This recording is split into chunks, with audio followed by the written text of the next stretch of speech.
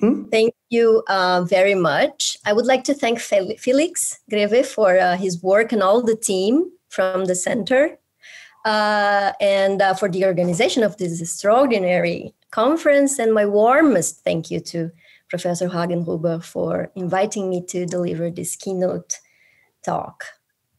I thank also all the four mothers and fathers whose existence allowed me to be here today. And I dedicate my talk to my students. With many artifacts of human cultures across history, the widespread use of and the interactions with computers does not imply widespread knowledge of how they operate. By knowledge how they operate, I'm not referring to the know-how of those who use computers or other computational devices such as our precious mobile phones. I am rather talking about what is called the maker's knowledge in the Western tradition that goes back to Plato's dialogues. Implications of this fact range from ethical, economical, and political issues, such as data privacy, algorithmic bias, software ownership and surveillance, to cognitive, educational, and psychosocial questions about how the use of computers transform our cognitive and social abilities, and more specific issues such as why and how scientific practices are more or less affected by the pervasive use of computers and the advances in computer science. In the field of mathematics, a prominent testimony of what was once called the computer revolution was the introduction of computers in practices of proving. Here I have a quote from Sir Michael Atiyah, field medalist, and a paper in this paper called Mathematics and the Computer Revolution from 1984 that was published again in 2016.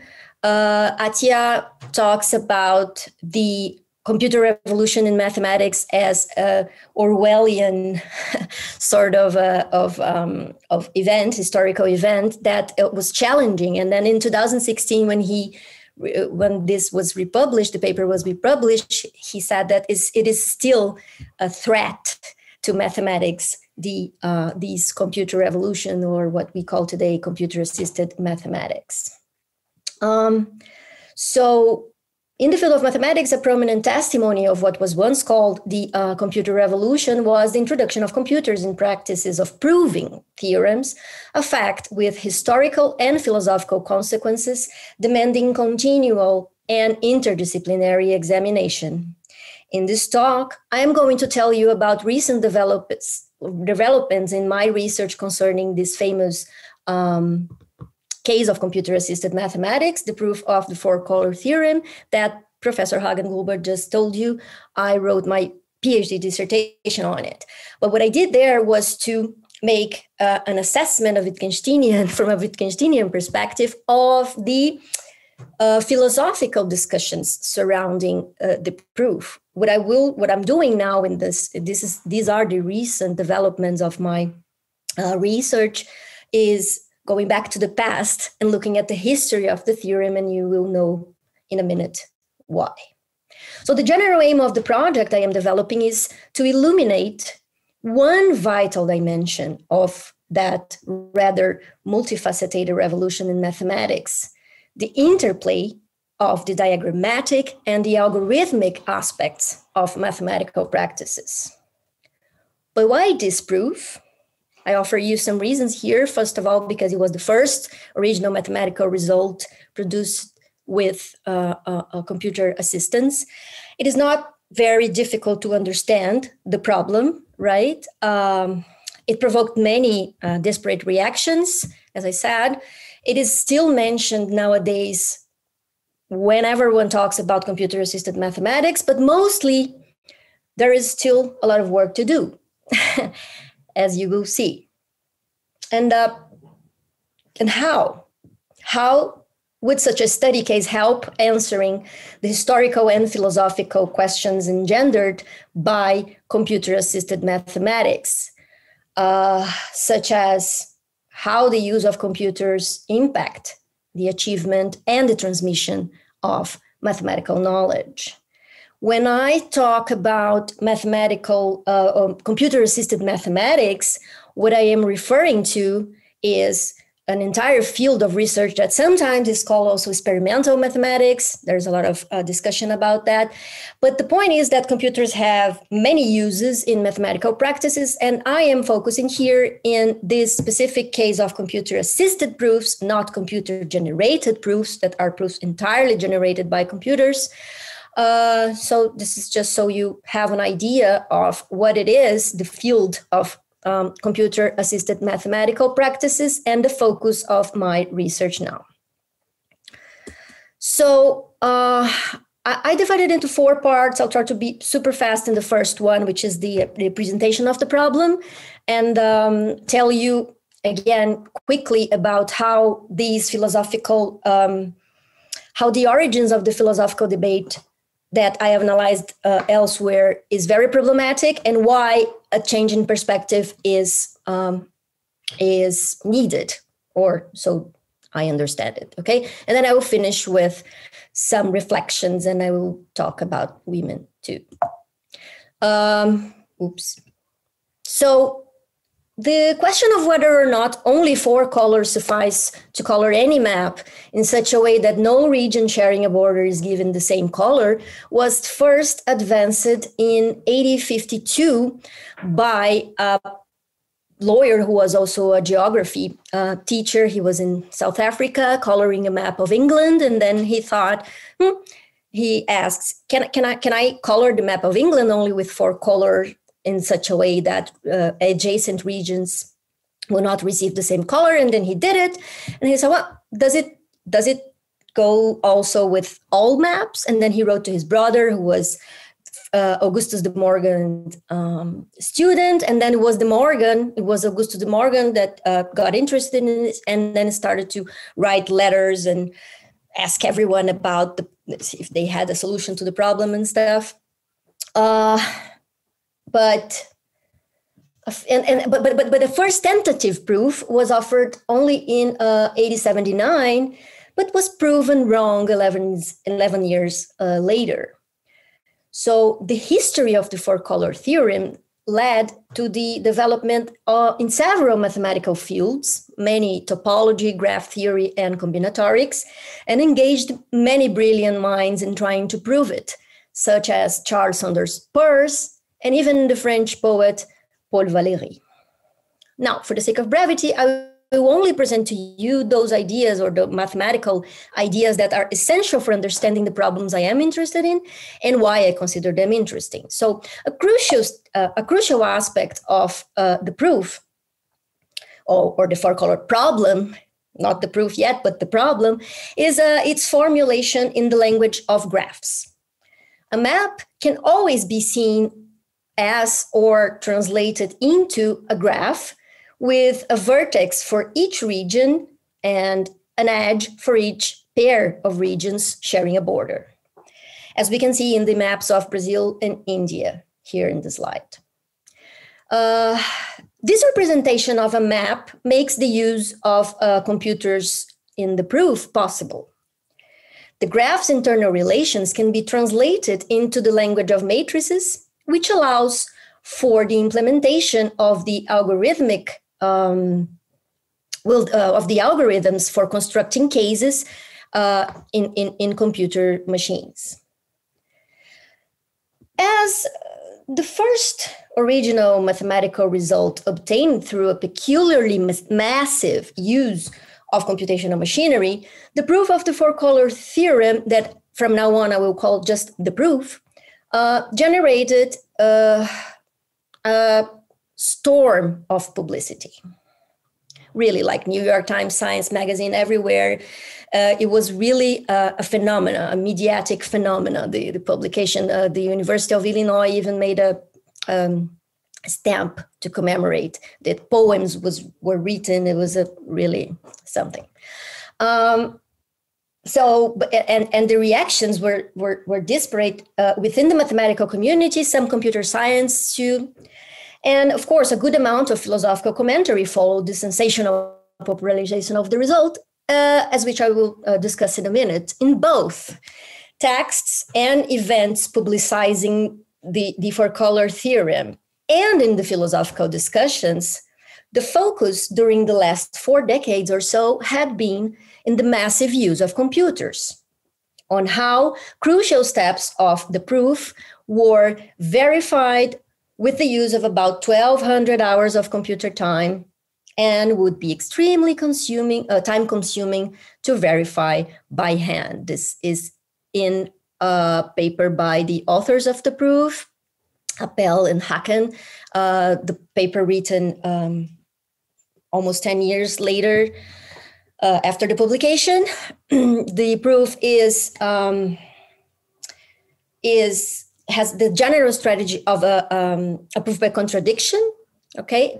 And it, as many other proofs in graph theory, includes a proof by cases. So you need to exhaust all the cases of the dilemmas that you need to prove.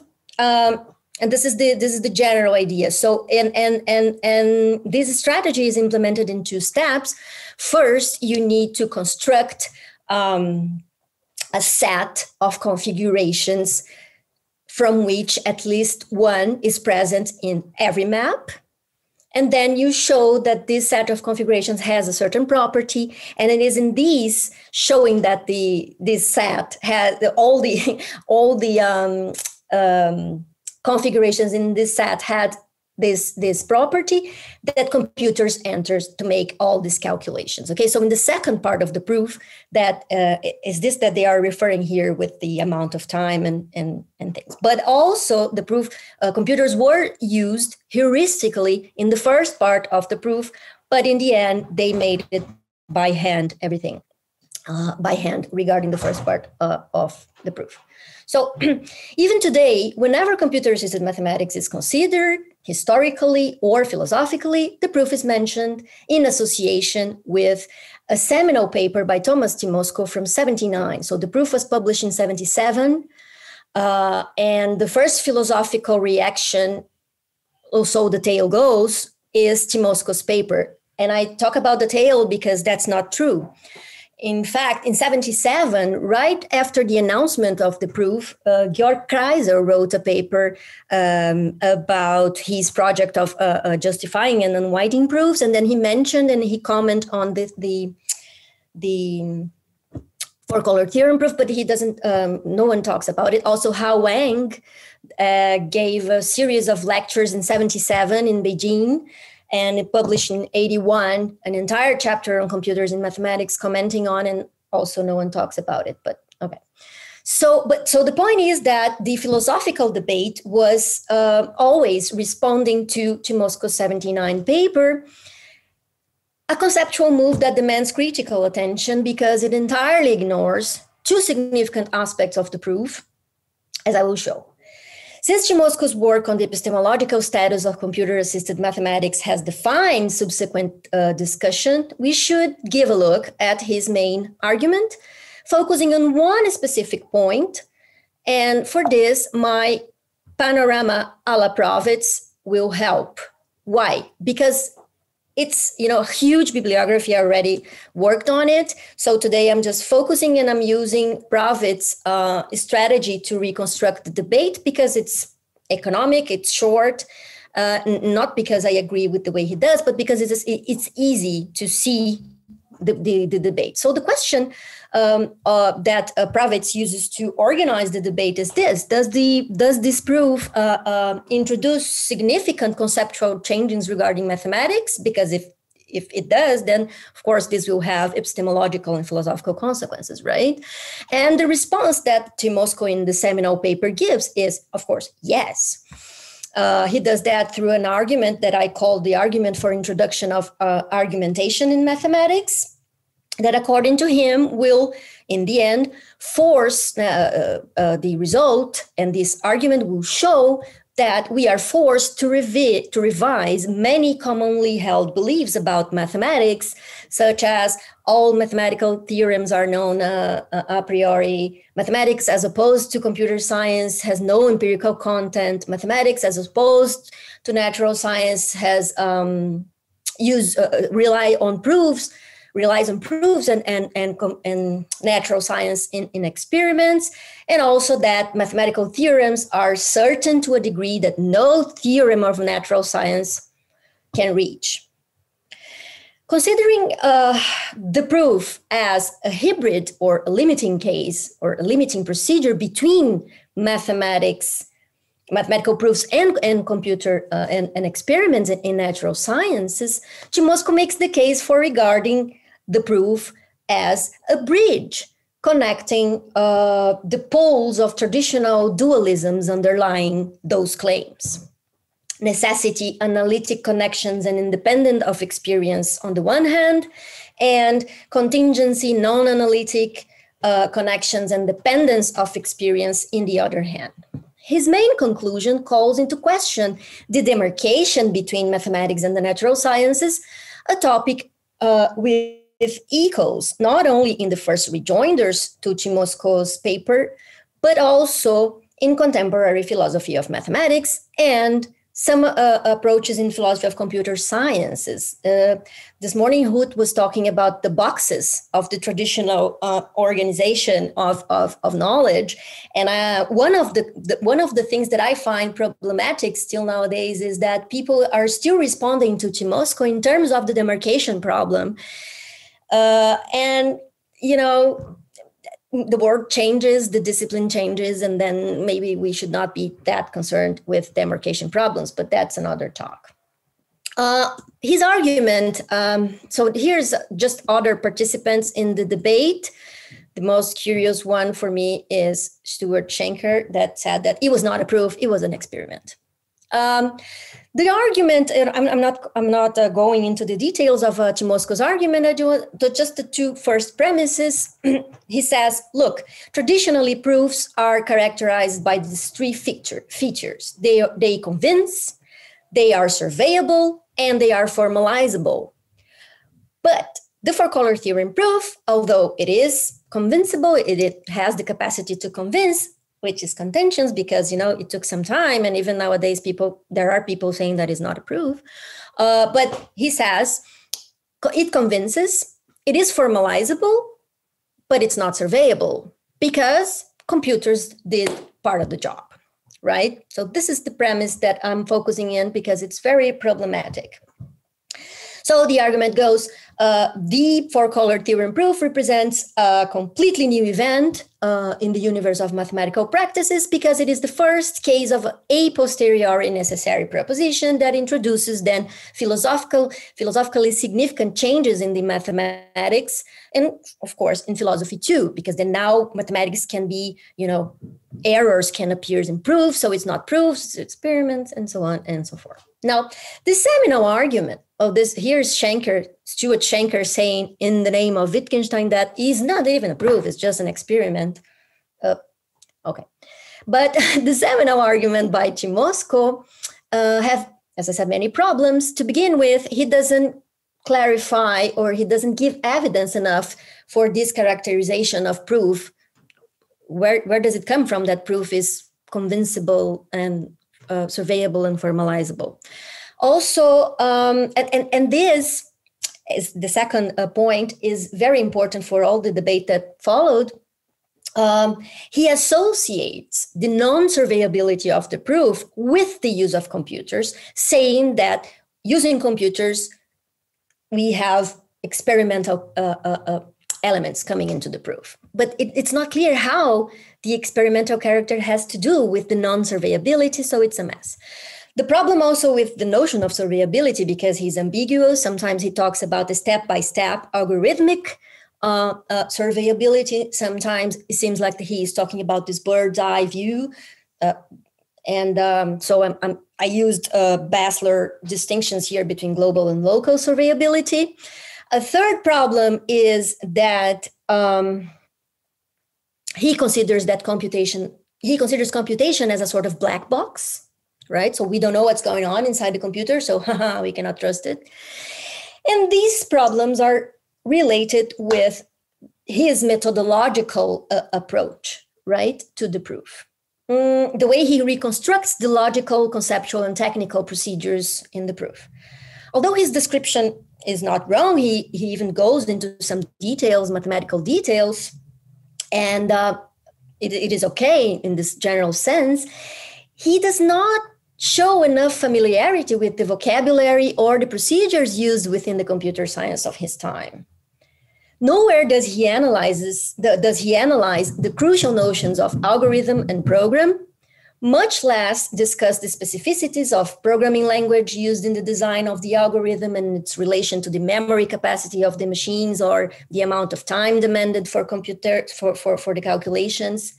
Thus, the first task in my new approach to the problem is to give a detailed account of the computational elements of the proof, both in their symbolic and in their material aspects.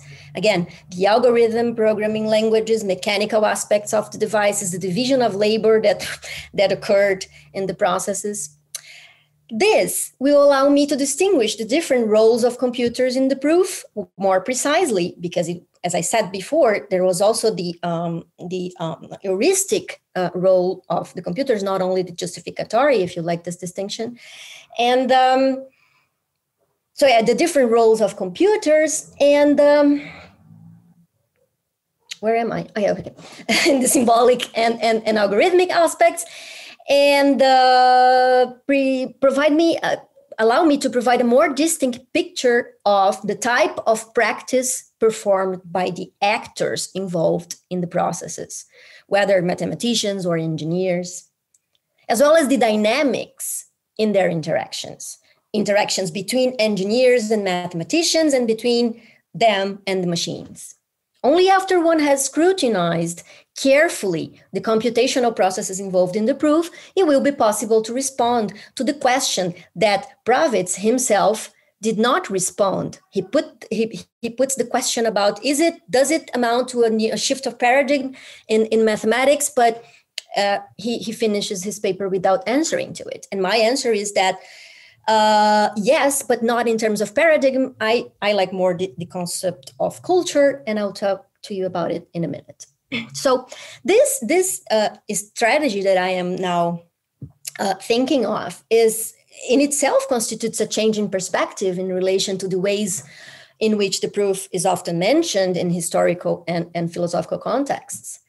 Opening the black box of the algorithmic processes is a change in the methodological point of view, because it implies that the researcher does not merely describe as an observer the reconstructed practices from a third-person perspective or standpoint, but as an actor in her context, with her aim in a first-person perspective, which by its turn is the only perspective from which that maker's knowledge I mentioned at the beginning of my talk is possible. And this maker knowledge is lacking for every one of us, massively lacking in our everyday lives with respect to the algorithms that rule the world. But there is more. I told you before that the philosophical focus on the Four-Color-Theorem proof during the last 4 decades or so had been in the massive use of computer calculations on how crucial steps of the proof were verified, blah, blah, blah.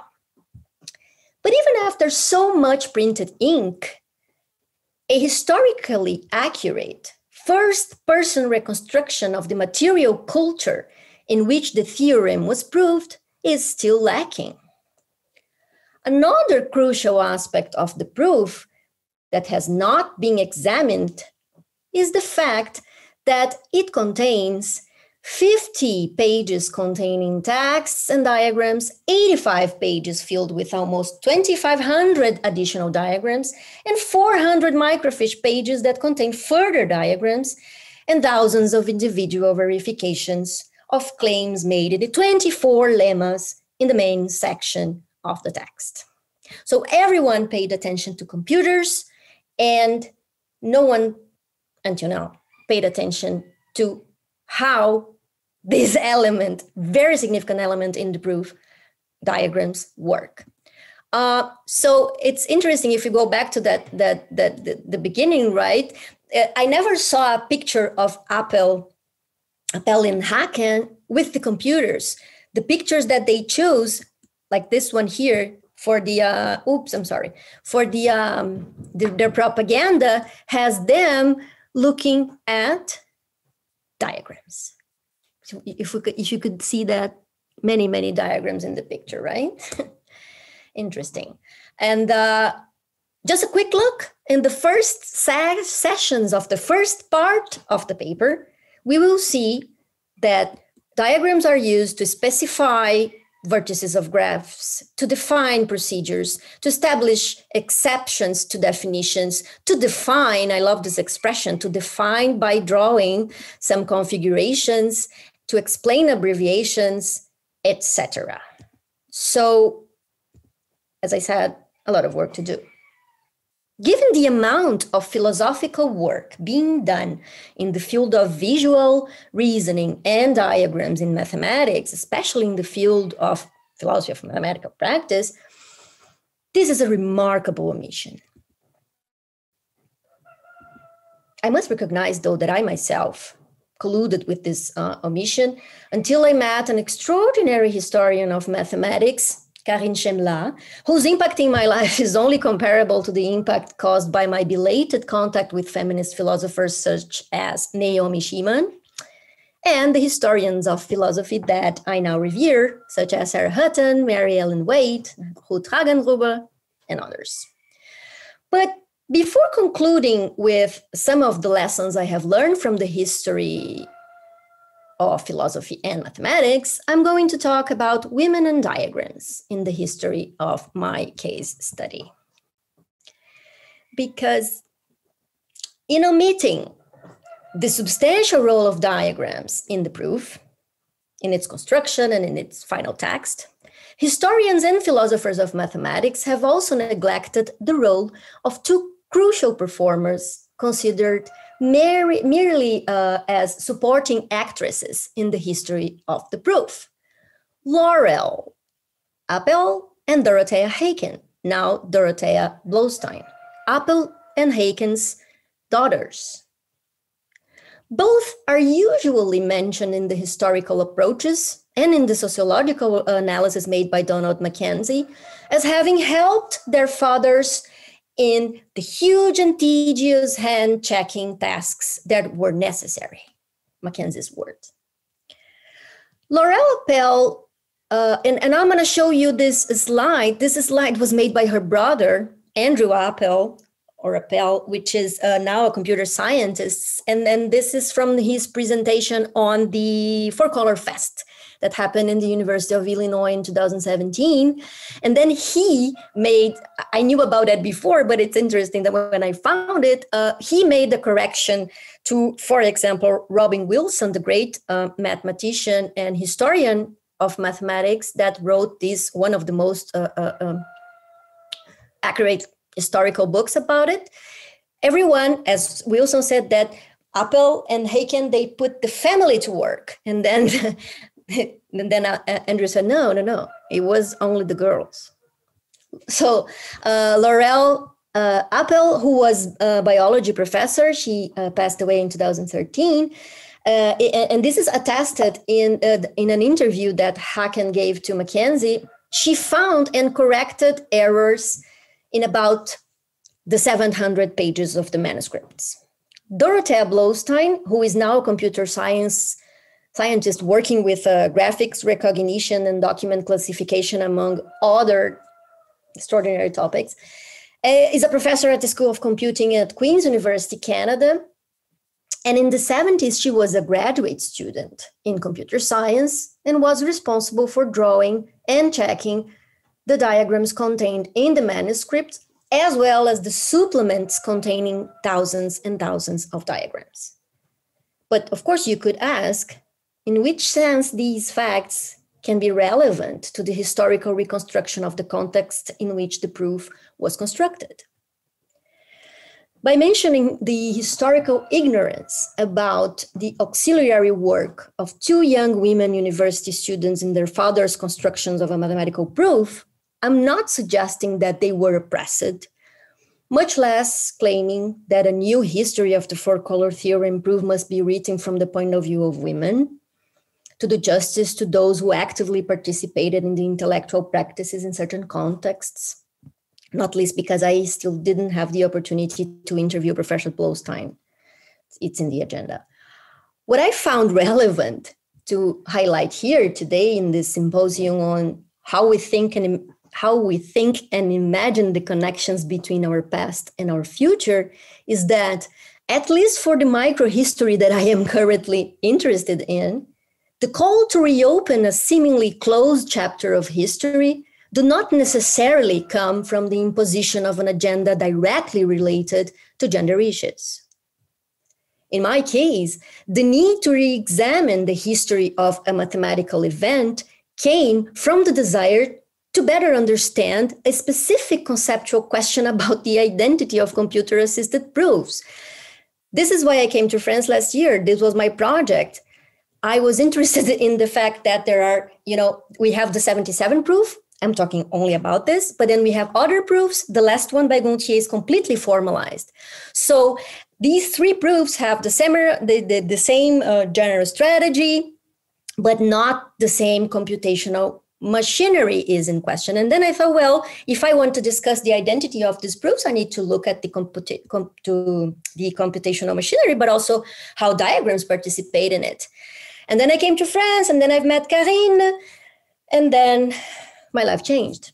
So that was my question initially. When I realized in dialogue with Karine that to compare the proofs that were produced after the one that I already knew, I needed to go back to the past and write a genuine history of the Four-Color-Theorem proof, free from the historical imprecisions, as well as the conceptual and historiographical problems resulting from all sorts of biases and false assumptions.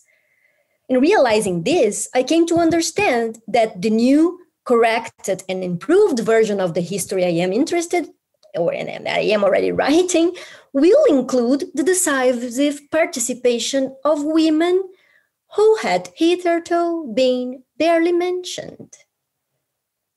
Does this sound familiar?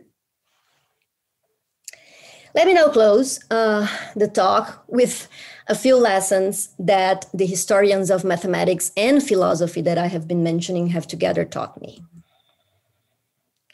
On the side of philosophy, many of us have had the privilege of witnessing its history being reshaped into a new, revised, and corrected version. In this version, or in this new version of the history, the intellectual fortuna of women, to use Sarah Hutton's expression, of human, but also of minorities and sometimes even cultures from entire regions of the world that were excluded from the canon.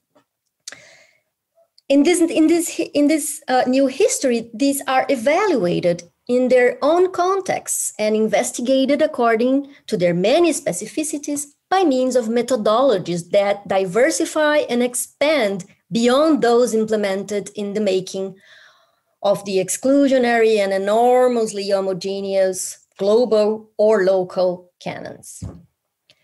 Witnessing, say, Mary Ellen Waite argue for, with her energy and humor as she did on Sunday, the need for a female detective methodology, or hearing Ruth Hagenhuber's often vigorously reminder that, I quote, the history of philosophy that we are traditionally educated in the Western world is simply not true to the facts, end of quote, is for us an invitation to participate in this challenging endeavor.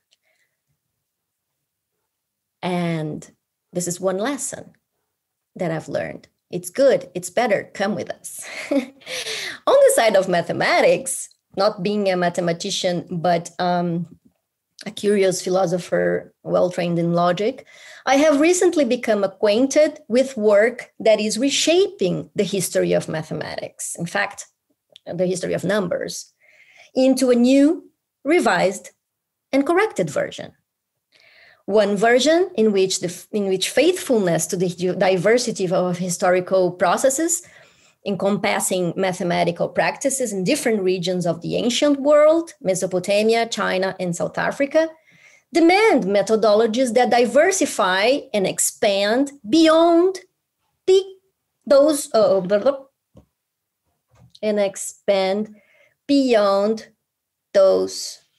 implemented in the making. I'm sorry.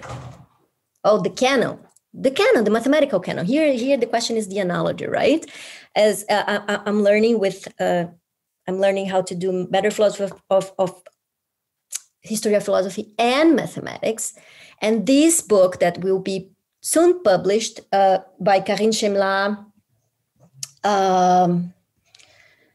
and Proust about the ancient mathematics in Mesopotamia, right?